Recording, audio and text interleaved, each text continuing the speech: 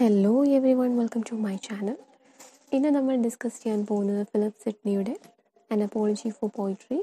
ഈ ഒരു സീരീസിലെ ലാസ്റ്റ് വീഡിയോ ആണിത്. 2000 ഇയേഴ്സിന് മുമ്പ് ഗ്രീക്കിലെയും റോമിലെയും റിട്ടോറിയൻസ് യൂസ് ചെയ്തിരുന്ന ക്ലാസിക്കൽ ഒറേഷൻ ഫോമിലാണ് ഈ വർക്ക് എഴുതിയിരിക്കുന്നത്.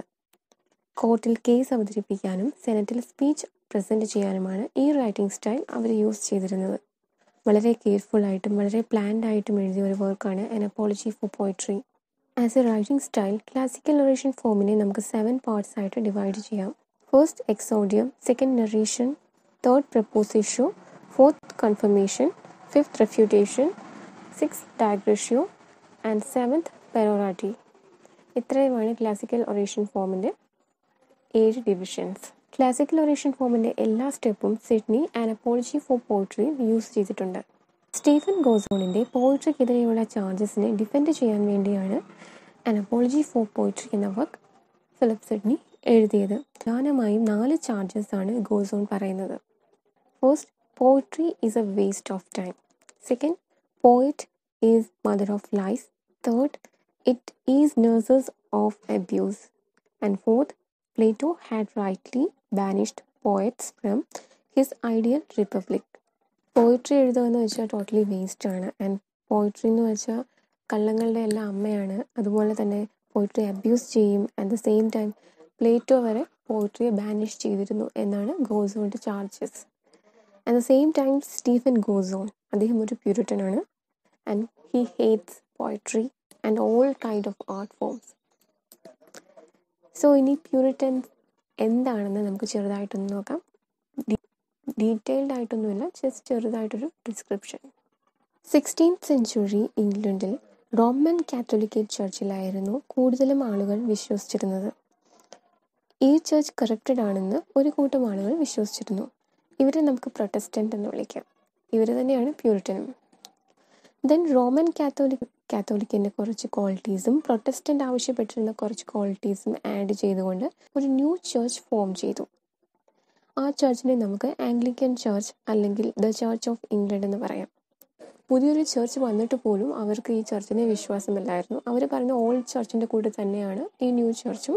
Of people hate all kind of arts. എല്ലാ തരത്തിലുള്ള ആർട്ട് ഫോമും അവർ വെറുത്തിരുന്നു. And because our വിശ്വസിച്ചിരുന്നത് art സൊസൈറ്റിയെ corrupt ചെയ്യും എന്നതാണ്. ഇനി നമുക്ക് അപ്പോളജി ഫോർ പോയിട്രിയുടെ 7 ഡിവിഷൻസ് നോക്കാം. First, എക്സോഡിയം, which means introduction. An apology four പോയിട്രിയിൽ introduction part വളരെ കെയർഫുള്ളിയാണ് സിഡ്നി എഴുതിയിരിക്കുന്നത്. റീഡേഴ്സിൻ്റെ അറ്റൻഷൻ ഗെയിൻ ചെയ്യുന്ന രീതിയിലാണ് ഇൻട്രൊഡക്ഷൻ പാർട്ട് സിഡ്നി പ്രസൻറ്റ് ചെയ്തിരിക്കുന്നത്. ആൻഡ് സെക്കൻഡ് പാർട്ട് എന്ന് വെച്ചാൽ നറേഷൻ. ഈ പാർട്ടിൽ ഫാക്ട്സിനാണ് സിഡ്നി ഇമ്പോർട്ടൻസ് നൽകിയിരുന്നത്. ഈ ഒരു പാർട്ടിൽ സിഡ്നി പറയുന്നത് പോയിറ്റിൻ്റെ എയിം എന്ന് വെച്ചാൽ ടു ടീച്ച് ആൻഡ് ഡിലൈറ്റ്. റീഡേഴ്സിന് അറിവ് പകരുകയും അതേ സെയിം ടൈം അവരെ എൻ്റർടൈൻ ചെയ്യുകയാണ് പോയിറ്റിൻ്റെ കടമ. And third part which is പ്രപ്പോസിഷ്യോ. ഇതിൽ ആർഗ്യുമെൻറ്റ്സ് ആണ് ഈ പാർട്ടിൽ ഉൾക്കൊള്ളിച്ചിരിക്കുന്നത്. ഇവിടെ അദ്ദേഹം 3 തരത്തിലുള്ള പോയിറ്റിനെ കുറിച്ച് ഡിസ്ക്രൈബ് ചെയ്യുന്നുണ്ട്. So he talks about 3 kinds of പോയിറ്റ്. And fourth part which is confirmation. ഇവിടെ സിഡ്നി പറയുന്നത് poetry is better than history and philosophy. History ഫാക്റ്റിനെ കുറിച്ച് മാത്രമേ പറയുന്നുള്ളൂ, അതൊരിക്കലും യൂണിവേഴ്സൽ ട്രൂത്തിനെ കുറിച്ച് പറയുന്നില്ല. ആൻഡ് ഫിലോസഫിയിൽ അബ്സ്ട്രാക്റ്റ് ഐഡിയാസ് മാത്രമേ ഉള്ളൂ. അത് വളരെ ചുരുക്കം ആളുകൾക്ക് മാത്രമേ മനസ്സിലാകുകയുള്ളൂ, എല്ലാവർക്കും മനസ്സിലാകണമെന്നില്ല. എന്നാൽ പോയിട്രിയുടെ കാര്യത്തിൽ അങ്ങനെയല്ല.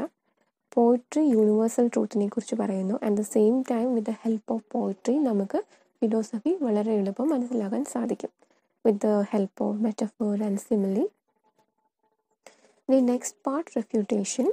ഇവിടെ ഗോസോണിൻ്റെ ആർഗ്യുമെൻറ്റ്സിനുള്ള ആൻസറാണ് സിഡ്നി നൽകുന്നത്.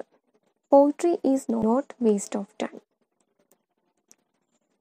Poetry is not waste of time. It is A source of knowledge. It entertain and teach. Poetry എന്ന് പറയുന്നത് ഒരിക്കലും നമ്മൾ സമയം നഷ്ടപ്പെടുത്തുന്ന ഒന്നല്ല. സോഴ്സ് ഓഫ് നോളേജ് ആണിത്. അതേസമയം നമ്മളെ എൻ്റർടൈൻ ചെയ്യുകയും പഠിപ്പിക്കുകയും ചെയ്യുന്നു. Poetry is not mother of lies because starting of poetry പോയിറ്റ് affirms that it's fictional. Poetry എന്ന് പറഞ്ഞാൽ ഒരിക്കലും മദർ ഓഫ് ലൈസ് അല്ല. കാരണം പോയിട്രി എഴുതുമ്പോൾ തന്നെ അല്ലെങ്കിൽ അതിൻ്റെ സ്റ്റാർട്ടിങ് പാർട്ടിൽ തന്നെ റൈറ്റേഴ്സ് പറയുന്നുണ്ട് ഇതൊരു ഫിക്ഷണൽ ആണെന്ന്. And third thing, it is not poetry that abuse, it is man that abuse poetry. Poetry ഒരിക്കലും ആരും അബ്യൂസ് ചെയ്യാറില്ല, പക്ഷേ നമ്മൾ പോയിട്രിയെ അബ്യൂസ് ചെയ്യുന്നു. And the fourth thing, Plato never banished good poetry from his republic. He was against of bad poets who were corrupting the society with their bad poetry. Plato ഒരിക്കലും നല്ല പോയിട്രിയെ അയാളുടെ ideal റിപ്പബ്ലിക്കിൽ നിന്നും ban ചെയ്തിട്ടില്ല. അദ്ദേഹം bad പോയറ്റ്സിന് എതിരായിരുന്നു.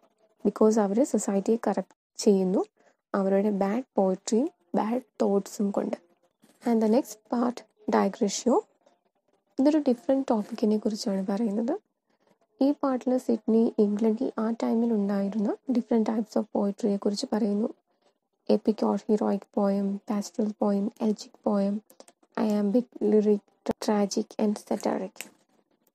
The next thing is perorati. ഇവിടെ conclusion പാർട്ടാണ്. In this part Sydney advice ചെയ്യുകയാണ് പോയറ്റ്സിനോട്. Poetry എഴുതുമ്പോൾ ബ്യൂട്ടി, ഗ്രേസ് ആൻഡ് കൺട്രോൾഡ് വേയിൽ വേണം എഴുതാനെന്ന്. സോ ഐ ജസ്റ്റ് ഹോപ്പ് നിങ്ങൾക്ക് ആൻ അപ്പോളജി ഫോർ പോയിട്രിയുടെ ഒരു ഐഡിയ ഏകദേശം മനസ്സിലായിരിക്കുമെന്ന് വിശ്വസിക്കുന്നു. ആൻഡ് വീഡിയോ ഇഷ്ടപ്പെട്ടെങ്കിൽ ലൈക്ക് ചെയ്യുക, കമൻറ്റ് ചെയ്യുക, സബ്സ്ക്രൈബ് ചെയ്യുക ആൻഡ് ഫ്രണ്ട്സിൻ്റെ കൂടെ മറക്കാതെ ഷെയർ ചെയ്യുക. Thank you.